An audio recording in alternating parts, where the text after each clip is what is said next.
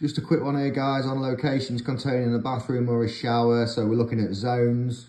So as you can see, zone 1 is above the bath or the shower in that space, and it extends to 2.25 meters high. So that is zone 1, the space above the bath or the shower to 2.25 meters high. Zone 2 is from the edge of the bath or the shower, and it's 600 mil, so 60 centimeters out, and again 2.25 meters high. That is zone 2. You need to make sure all the equipment located in zone 1 and 2 is to a minimum of IPX4.